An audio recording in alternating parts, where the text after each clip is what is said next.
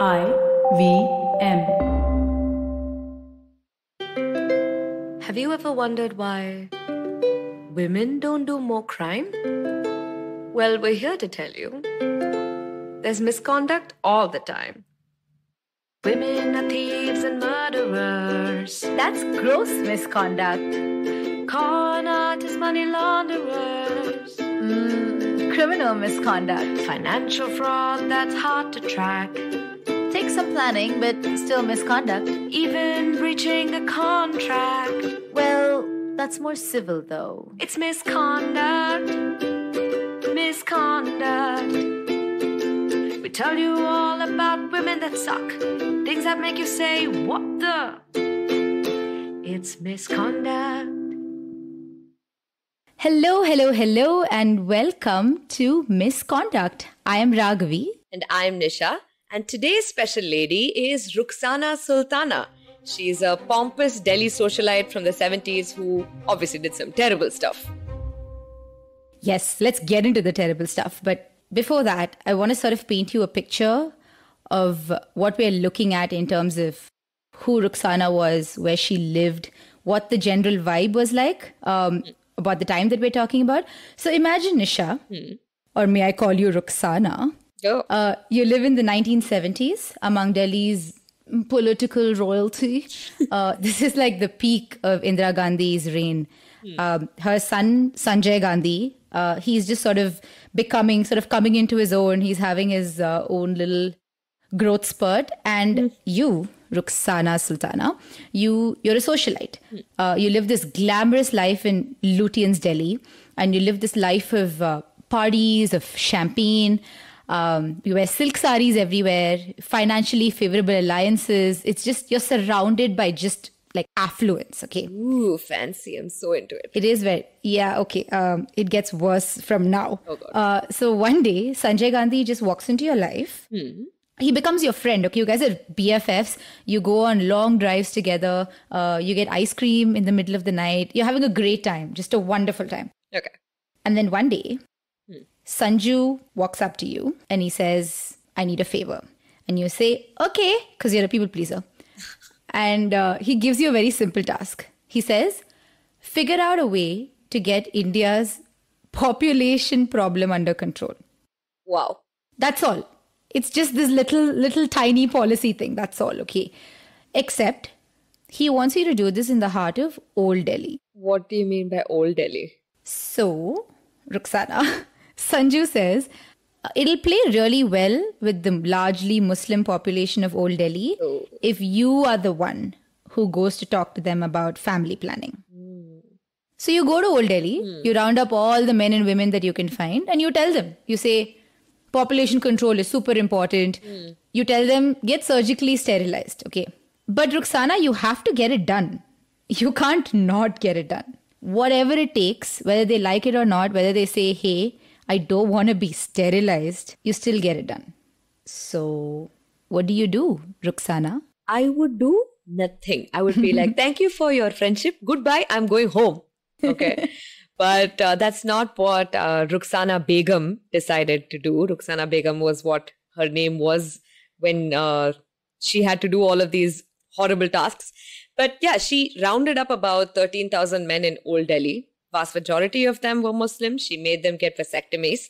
And for those that said no, well, they were sterilized anyway.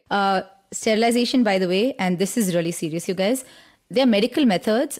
Sometimes they're surgical as well. They basically leave women or men unable to reproduce.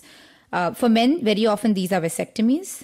For women, these are tubectomies. So it's a very quick surgery. I've heard it takes no more than 20 to 30 minutes. It's not particularly all that invasive either. But the problem is, more often than not, they're not reversible. So essentially what you're saying is, hey, you can no longer have kids and you cannot reverse this process either. So what this essentially means is, if Ruksana got a bunch of people sterilized without their consent, she basically stripped them of their right and their ability to have children. It's terrifying. Yeah. But on that terrifying note, let's take a little break. And on the other side, we'll find out more about India's population problem, Indira Gandhi's shenanigans around this time, The Emergency, my personal favorite, and Sanjay Gandhi's personal agendas around this time. Just sort of context setting for everything. And we'd also see how our lovely lady Ruksana fits into all of this. Hi, I'm Zarina Poonawalla, host of the Empowering Series podcast on the IVM network. I happen to be a peak performance coach and leadership coach by profession, and I'm here to share with you productivity tools, life-altering techniques, and real-life hacks to help you achieve your maximum potential in everything you do, your relationships, professions, careers. So tune in every Monday to unleash your inner power. Be safe, be well, be empowered. Welcome back from the break. So before we get into Ruksana and all of the terrible things she did, Raghavi, can you just take like a quick minute to let us know what was happening in the 70s and how did this environment come to be? Of course, Nisha, thank you so much for that. So the 70s essentially was ridiculous political turmoil.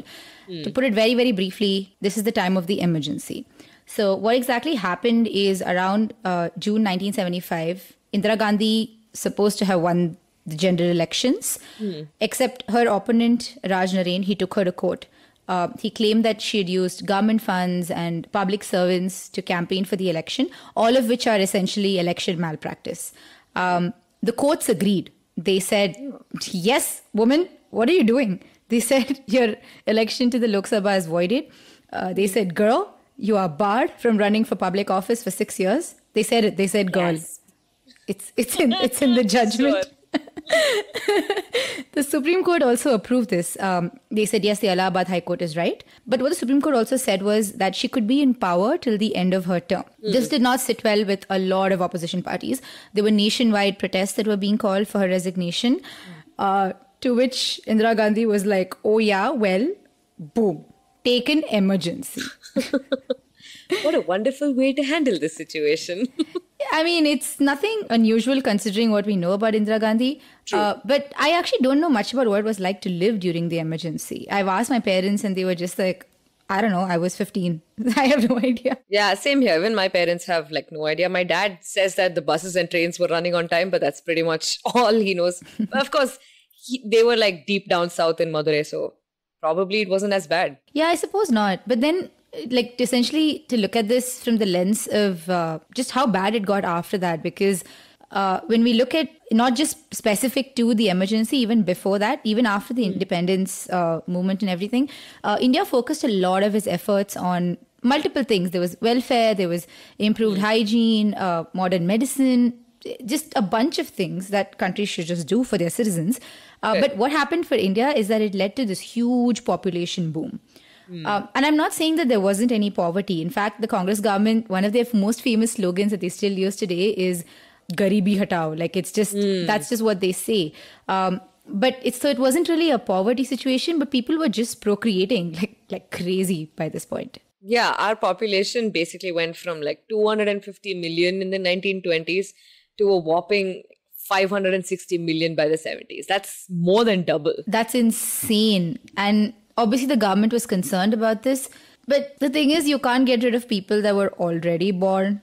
Unfortunately, you have to get them before they are born. So, I don't know. I mean, it just makes sense that you have to really make that effort to put family planning in place, right? That's just really important by this point. And India had a lot of very random but really ineffective measures that were sort of like roaming around. There was one of the health ministers had essentially just told women, you have to monitor your own safe days. Oh, wow. You just have to do it. Like essentially, I think we all know that monitoring your safe days to prevent pregnancy is incredibly like untrustworthy. Please don't do it. They would also just distribute condoms and not tell you how to use it. Just take it. That's it. And then all of this ties in with the fact that there was a lot of corruption around that time. The allocated funds that were put together in all the 5-year plans and stuff, there was just no real benefit we were seeing from those things. Yeah, so let's also quickly just get into the mind of Sanjay Gandhi around this time, now that we have all of this context. So at this time, Sanjay felt like he was the messiah that would solve the country's population problem. I have no idea where this confidence came from. I guess it just comes from the fact that he was a man. Aha. That's it. I get it. That's it. Yeah.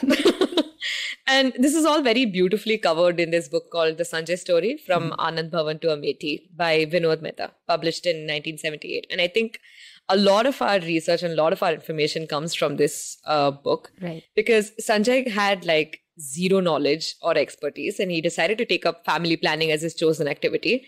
And the magical cure that he devised for this was sterilization, right? That is the solution. And since the emergency was already imposed, like you had mentioned, and a ton of civil liberties were just suspended, it became very easy for the Gandhis to just implement whatever policies that they thought was, this is necessary, right? So looking at it from like a PR perspective, this means like, we need a lot of good old-fashioned propaganda. Right. That's one way to do it. But then they took it like one step further and they were like, no, we will also withhold land, homes, rations, money.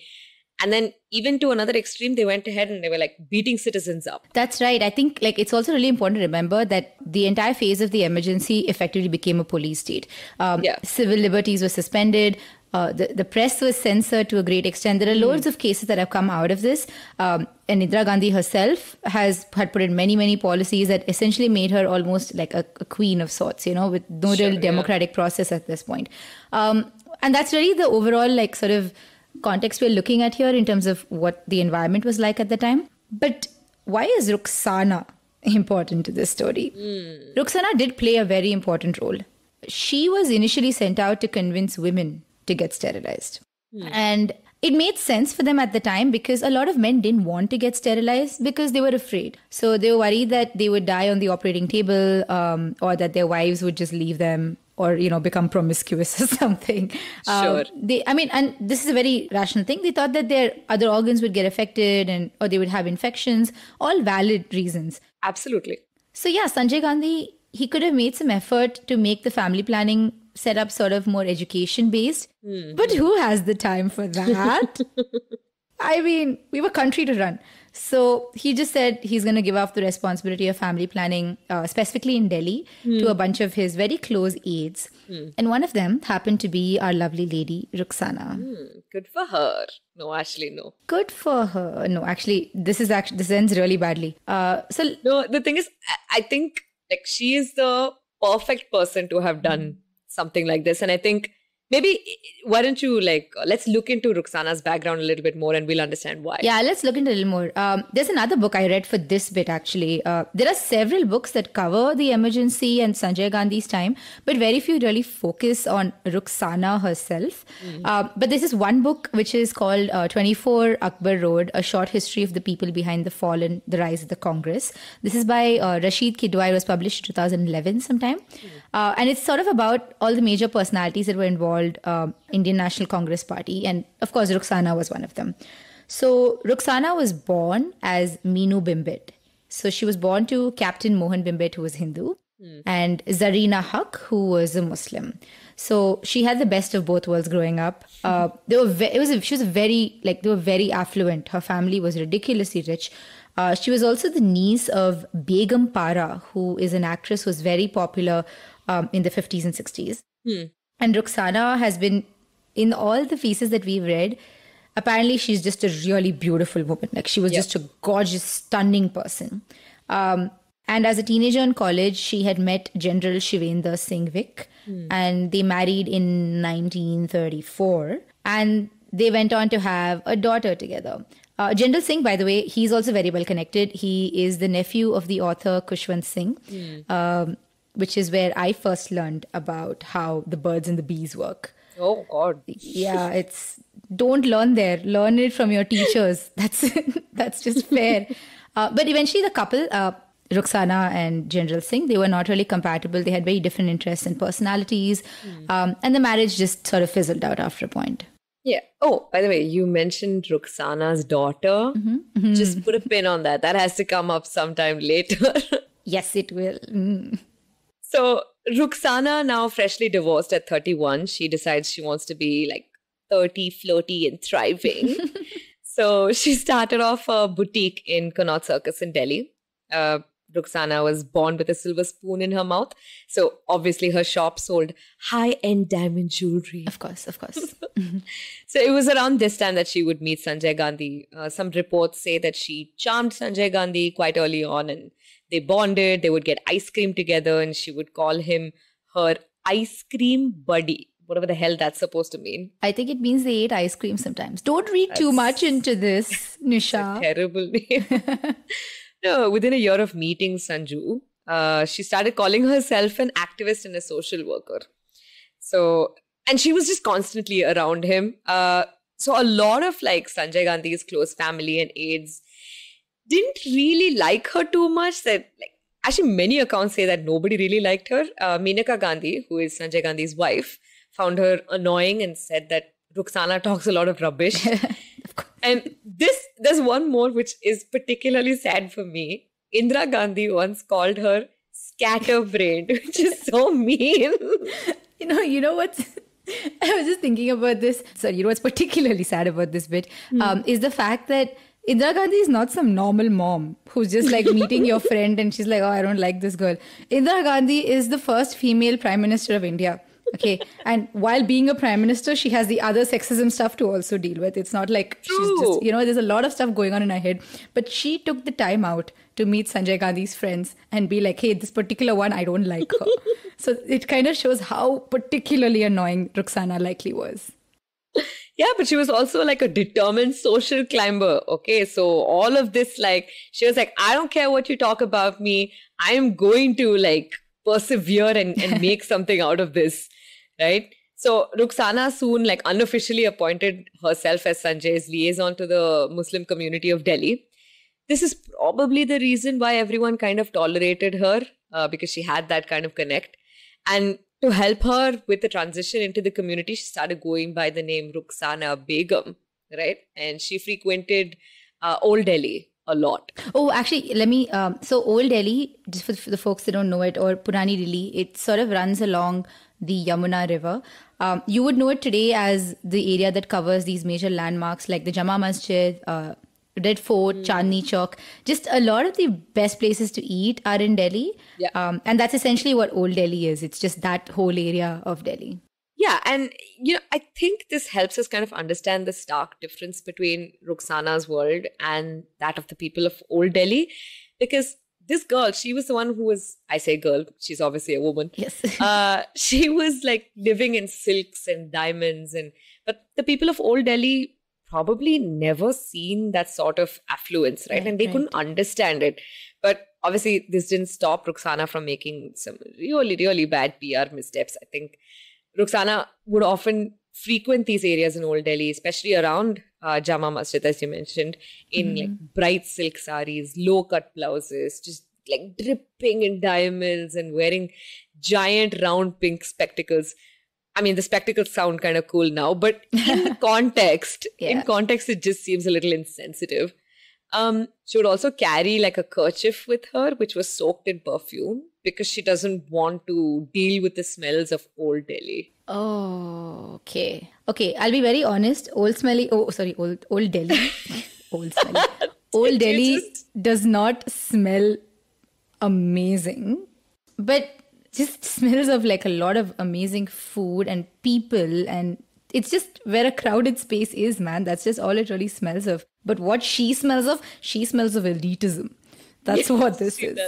She does. I mean, I get it. I get that the Yamuna River was running there and all of that. Maybe that brought in some smells, but this is ridiculous. I mean, there's one thing to be born into that sort of culture and like maybe want to maintain a certain decorum. I guess that's okay. But it's a different kind of disgusting when you look down upon everyone else and actively demean them, right? Which is what she was all about. Yeah, actually, I was going to do this a little later, but let's just kind of put this in together now. This really reminds me of the book that you mentioned earlier, the Sanjay story. Like I said, it had a lot of first-hand accounts of the author meeting Ruksana and following the emergency and stuff. Then the author describes her in a very specific way, and I want to quote this part of it. Yeah. So Vinod Mehta calls Ruksana An engaging, articulate, and intelligent woman who doesn't mind being in the news. She has a slightly 19th century attitude towards the lower classes, which is compounded of a genuine desire to help, a readiness to blame poor people for their own conditions, and an inclination to serve the public by ordering them about. And that's perfect. I think that's the most apt description of Ruksana. No one could have put it better. And obviously, he would have that kind of description to give about her because he's like hung out with her a bunch. That's true. And I think this is a great note to sort of start on how Ruksana got into all of this. Yeah. Because it's high time. We've done talking about, her personality. We should really get into what she really did.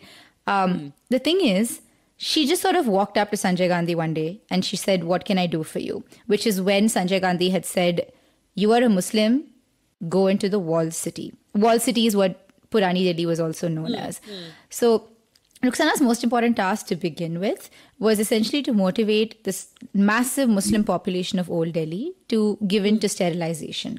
So Ruksana would go into parda houses and she would ask women how many children they had and if they would consider sterilization, what kind of sterilization they would consider, those sorts of things. It kind of gets me thinking about the kind of person that she is. Like, she's going by her name Ruksana Begum, and we all know why. She's using her religion to manipulate these unsuspecting women.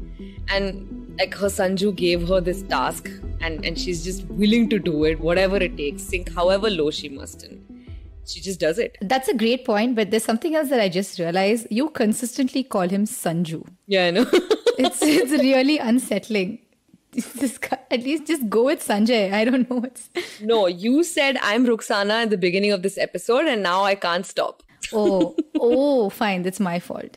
Yes. Any case, Ruksana, let's talk about how you handled this situation. Oh God, no. So the thing is, all of the women in the city had some very genuine questions for you, Ruksana.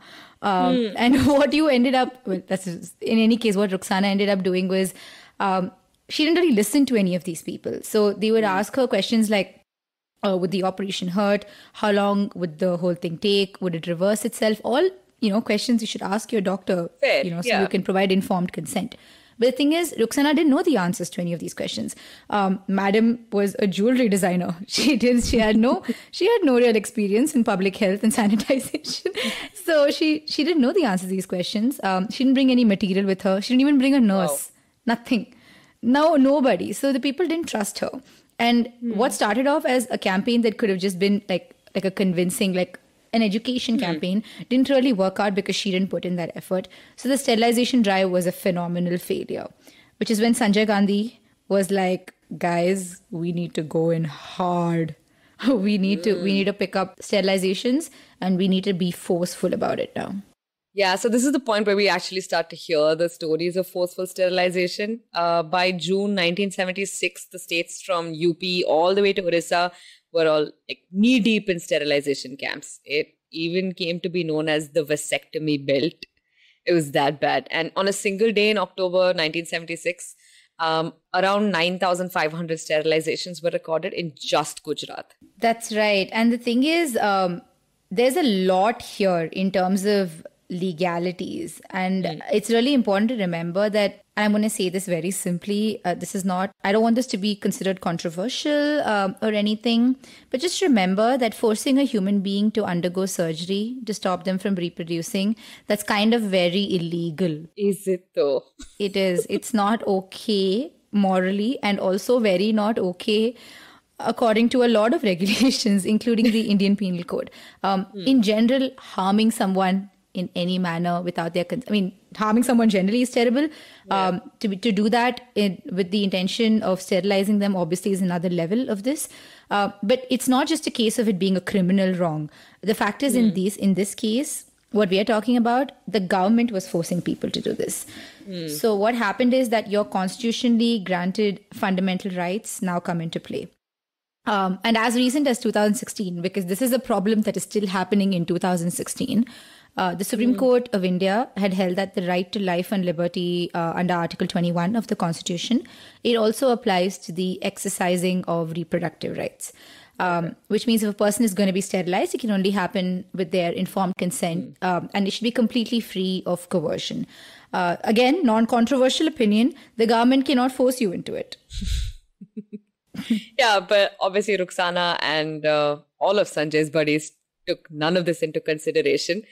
This is also like a clear contrast between how all of the other aides of Sanjay Gandhi looked at the program versus how Ruksana did it.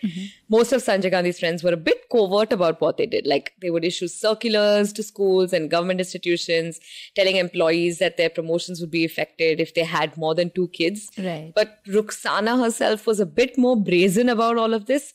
She had power at this point, right? And she was very, very willing to use it. It became very obvious when you see her methods and the things that she did after that. Ruksana was also extremely delusional. I don't know if the power got into her head and that's what happened, but maybe she just was like a delusional girl. Who knows? She ran like half a dozen camps around Jama Masjid area. One of them was called Dojana House. When questioned about this house, saying that, hey, is this place really safe or what's going on there? She just dismissed that any wrongdoing was happening here. Right. Once when asked about it, she even brought like a bunch of rejected sterilization applications. And she said, see, I didn't ask everyone to get the operations. Only those who want to do it, only they are coming. But if you take a look at any of those rejected applications, they were just like of women who couldn't already like bear children or those who had hit menopause or something like that. Like, oh, thank you for not doing it to those people who anyway cannot have children. That's really stupid. Like, this person can't bear kids anyway, but let's put them in our statistics. Exactly. It's like, it's really terrible because the kind of stuff that she says really trivializes the kind of stuff that people actually went through. Because one of the other examples in the book that I had read, the Sanjay story, of course, was about a woman who had lost her husband to tuberculosis. And this was because, so they had taken him to the hospital, but the hospital wouldn't admit him until he had a vasectomy because the hospital needed the numbers. By the way, a lot of these hospitals were being essentially forced to do this.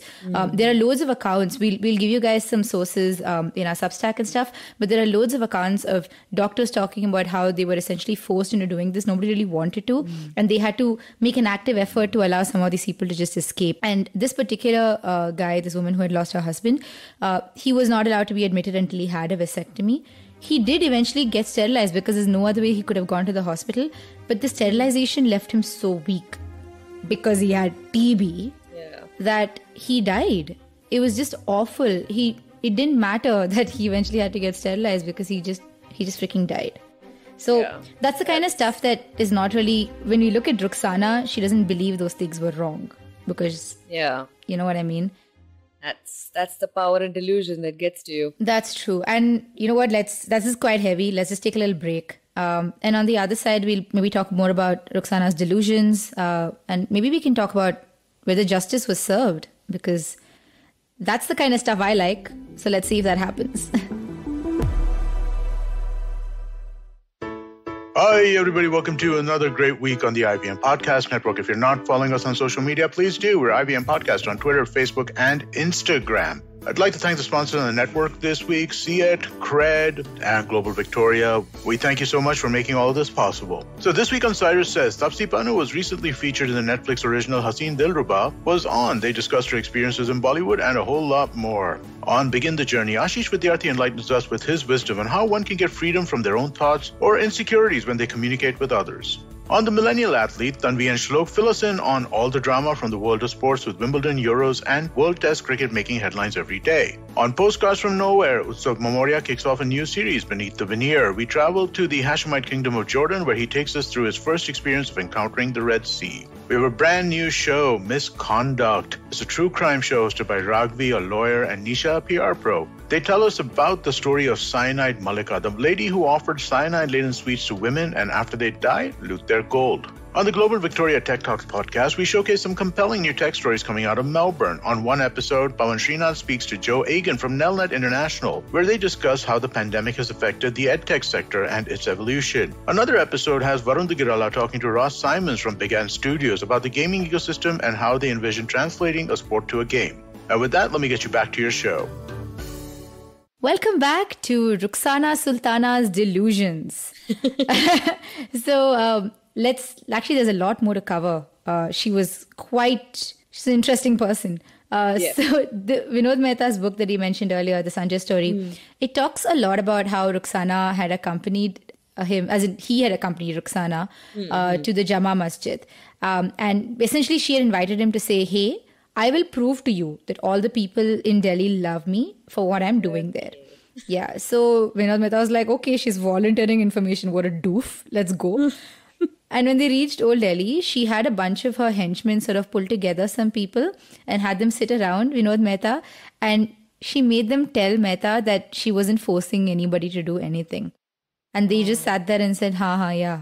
I mean, we're fine. Okay. And there was another time, this is when, so a series of riots had also broken out in Delhi because of what was happening. And one of the riots had broken out in this area called Muzaffarnagar. And Ruksana, to sort of calm people after this, she brought 2 imams with her. Imams are essentially Muslim priests. They're really revered sort of figures among certain Muslim populations. And people take a lot of like advice and sort of, how to like read holy books and stuff from them. And she brought these 2 imams and she declared to all the people there that these imams were volunteering themselves to receive sterilizations. Oh, wow. Yeah, just taking figureheads, Yep.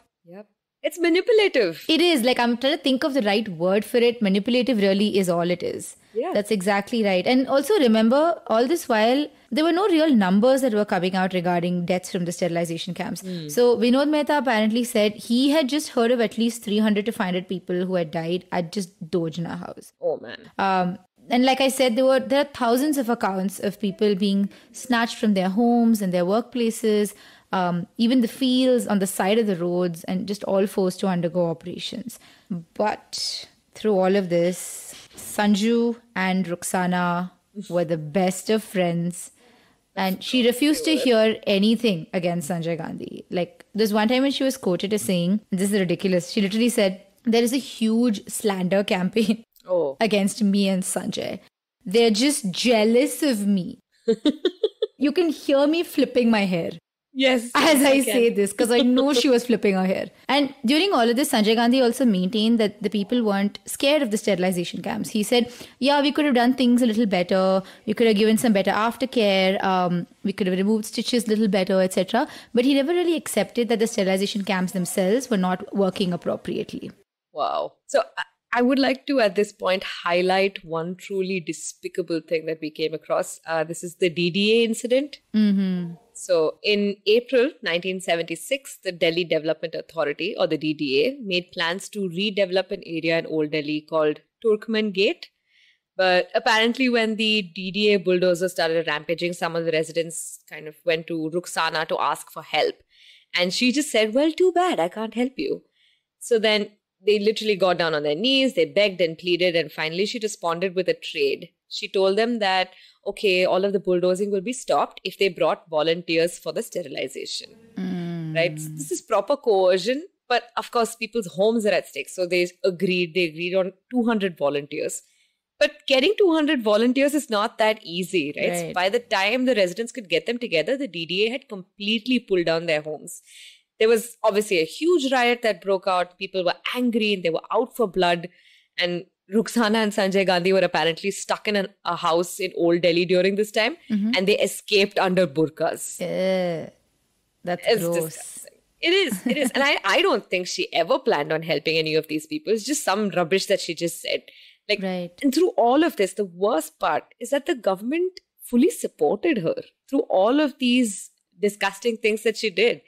In the same month, the Delhi administration issued a press release stating that Ruksana and the rest of Sanjay's study buddies had been instrumental in completing around 15,000 operations since the program started. Okay, that's definitely extremely underreported.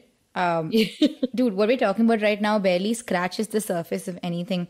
I really invite you guys to read more about this because it's really difficult. Like, especially when Nisha and I were reading for this episode and you were researching for this episode, some of these stories was so fundamentally upsetting. I remember it took me almost 2 weeks to really write this episode because I was just, it was just so jarring to read about some of this stuff, you know. There are so many undocumented accounts out there that we will probably never know about because they weren't interviewed or, you know, they died, you know, because of infection or something. Ruksana is a person with like a black heart. Like, I don't know, even if I think of like the worst thing that I've done in my life, it doesn't even come marginally close. Like, That's I don't know, right. what is the most terrible thing that you have done? Okay, you just really put me on the spot there. We didn't discuss this beforehand. So just Nisha. in your life. In my life, Yeah, just the worst thing. I have used a Bangalore institution, Okay. which is actually Blossoms. It's a bookstore. I have used it in my favor to break up with 1 or 3 men. 3? Why? Because I knew it'd be very quiet. It was quiet. They couldn't make a scene. So I've consistently used that. Listen, man, it happens. These things happen. I was a child. What have you done, Nisha? This is not cool to ask me this. You know what? I feel like my thing will make you feel a little bit better. When one of my best friends asked me for the 6th book of Harry Potter, as I handed it to her, I said, Snape kills Dumbledore. What? I don't know why. I don't know why I did that. Like, I was so... She hadn't read it before? She hadn't read it, obviously. Yeah, I know. It's just horrible. Bro. I know. So just like in between you breaking up with boys at Blossom versus Ruksana Sultana, I think I'm somewhere in the middle. No, you're closer to Ruksana. I'm really sorry. This is unforgivable. This is disgusting. I can't believe I'm friends with you.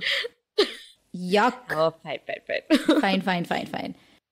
Oh, anyway. Still not as heavy. bad as the sterilization program. Yes, great. Thanks. Good segue. I was trying to figure out how to segue back into this. But yes, the sterilization program was pretty bad, guys. And the thing is, Ruksana, madam, do we know if she had her day in court? Well, let's look at numbers first, okay? It's sort of estimated that between 25th June 1975, which is when the emergency started, and March 1977, about 11 million men and women were sterilized. And 1 million women had intrauterine devices that were inserted. That's a form of birth control. The thing is, we don't know how many of these were with consent. We will never know. Ruksana herself was responsible for 13,000 of these vasectomies that were carried out in Old Delhi. That's an official number. So just think about how much worse it could be. And that's likely successful vasectomies. We're not talking about like cases where people might have died or had infections. And that's the thing. We will never know how many of these surgeries were botched. There are no official numbers surrounding this. Outside of like independent journalists working on this sort of stuff, we will never know how many of them died in pain or untreated infections and all these things. In fact, there is a comparison that an American journalist had done. Her name was Mara Hedendal. This really stood out for me because she said it was reported that 6.2 million Indian men were sterilized in a year, which was 15 times the number of people sterilized by the Nazis. God, I don't think anyone ever wants to be compared to the Nazis. That's true. It's not the best in terms of general comparisons, I would agree. But of course, it may not surprise you because this world is a cruel, cruel place. It will not surprise you to hear that Ruksana was never taken to court for what she did. Of course, privilege. Privilege out of the butt is what this is. No one was held accountable for this. Not Indira Gandhi. I mean, she was held accountable for other things, and I use the word accountable very loosely as well. Her baby boy, Sanju, was not accountable for this. None of the other aides of Sanjay Gandhi's either. Definitely not Ruksana. Instead, Madam got paid. Wow. Yeah, so that book you mentioned earlier, 24 Akbar wrote, it tells us that Ruksana was paid a sum of 84,000 rupees by the health ministry for motivating 80,000 men to opt for vasectomies. Wow. Motivating. Yes, that's a nice way of putting it across. I guess. And like, you know, honestly, while we were reading all of this is stuff that I realized that has never been covered in our history books, right? Yeah. I don't know. I feel like we had Mughal Empire, British, independence, constitution, the end. That's it. That's India. all. Over. We are now the best country in the world. Yeah, exactly. Nothing else needs to be covered. The only thing I know about the emergency is because like when I was studying for media, I was doing my mass communications course, there were like a bunch of newspapers that published blank spaces as their editorials in protest, you know, because of the press restrictions. That's interesting. But that's pretty much, that's all I know. Yeah, that's actually all I know is because I studied law. Otherwise, I wouldn't know chunks of this either. In fact, I think unless you have some sort of a background in constitutional law or you actively put some effort into really reading about this stuff, it's very unlikely you would know. So this is not something you would learn in school. It's just not something that you will ever come across, to be very honest. True. And the thing is, if you want to know where she is now, we can tell you because we know exactly where she is. After the emergency, which was in 1977, a fresh general election was held to constitute the next Lok Sabha. And Indira Gandhi, of course, lost heavily in this election. Surprise. Because despite the world being a cruel, cruel irony, at the very least, we get these small little things peppered in to make us feel a little bit happy. So obviously, among a bunch of other things, Indira Gandhi was blamed entirely for the sterilization agenda. Not that she went to jail or anything. She just lost the election and she came back later. It's fine. Just one term, then she came back. And the thing is, after Indira Gandhi initially fizzled out, Ruksana just also sort of went away. Sanjay Gandhi also turned his back on her over time. And Sanjay Gandhi would just go on to die in a freak accident in 1980 involving his airplane. And after that, Ruksana just sort of faded away from the public eye. So, Raghavi, remember that time that you mentioned Ruksana's daughter? I do. Okay, so here's a little have you heard of the actress Amrita Singh? I have. Okay, don't feign surprise. We both researched this together. That's true. Turns out her daughter, Ruksana Sultana's daughter, is Amrita Singh. What? She was this... she was this extremely popular 80s Bollywood actress, formerly married to Saif Ali Khan and mother to actress Sara Ali Khan and that other one, that Xerox copy of Saif Ali Khan. Of Saif Ali Khan. Yeah, I've forgotten his name too. So, Ruksana was associated by marriage with the Pataudi family as well. Social climbing, even at this age. It just never stops. It just never stops. I agree. It's a hustle, man. It's a constant hustle. Girl, you get it, girl. You get it. Yeah, I mean, I'm sure she didn't intend to force her child, Amrita Singh, into this marriage, but it worked. It worked for her. That's true. But there's some more gross stuff as well. So, Sara Ali Khan posted a photo on Instagram for Mother's Day some time back. Okay. And this photo has her as a baby and she's in the arms of her grandmother, Ruksana Sultana. And her mother, Amrita Singh, is kind of looking on at this beautiful image. So, the caption for the picture says, Meri maa ki maa, thank you for creating mommy. #Happy Mother's Day. Which is so messed up because of what her grandmother was up to. Okay. Yeah, this is really messed up. I want to drop an F-bomb here, but I suppose we cannot. But there is a reason this is so fudged up. Just remember that it's really likely that almost 11 million Indians were forcefully sterilized during the emergency. Also remember that everybody was incentivized to get people sterilized. Hospitals, public servants, doctors, everyone. It was basically it was like a hustle to get people sterilized by this point. Ruksana herself was responsible, as we heard earlier, for 13,000 of these vasectomies. Almost all of them on Muslim men. She was not kidding around. And the thing is, it's not like India's gotten any better at handling all of this stuff, right? Literally, as of February 2020, the Guardian paper had reported that there were healthcare workers in Madhya Pradesh that were asked to convince at least one man each to get sterilized. Otherwise, they would lose their jobs. What? Yeah, it's the order was eventually revoked, okay? But why does that policy even exist? Why is it an incentive of any sort for other people to turn people in to get sterilized? What the hell? Ridiculous. There's nothing to salvage here, okay? Ruksana, she had zero remorse for any of this.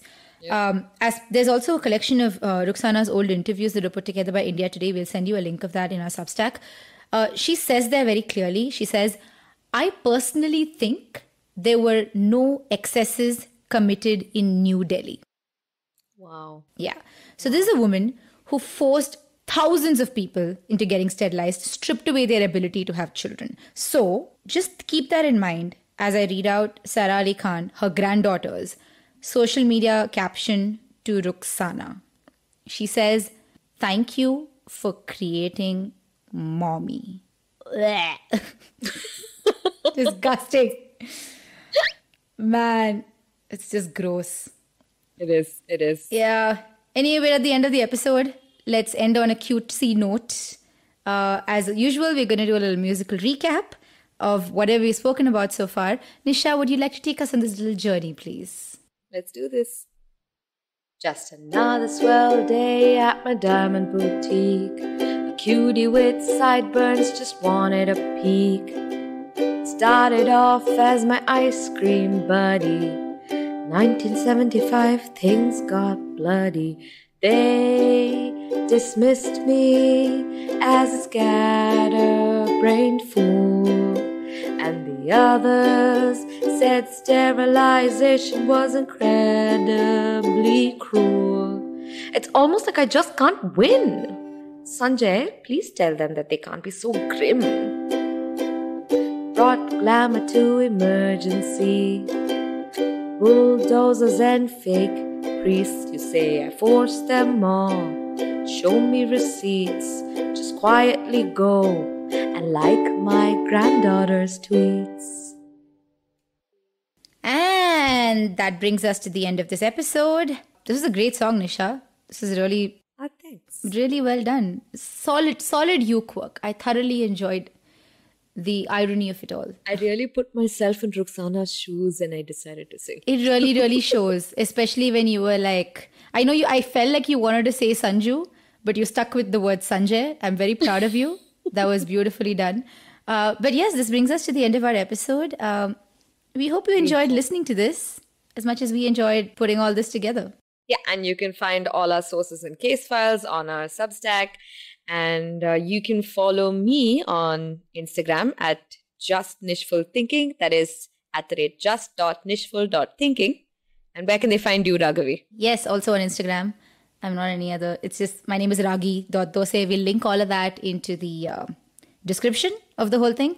That's it. Please follow us. Please go check out the blog. You'll get a lot of additional information there about this episode, the sources that we put together, stuff about... like I'd mentioned a series of interviews with Ruksana. Those are really interesting because Madam is quite cuckoo in the head. And I think you'll have a great time reading that up. So yeah. And we'll see you again on the next episode of Misconduct. See you guys.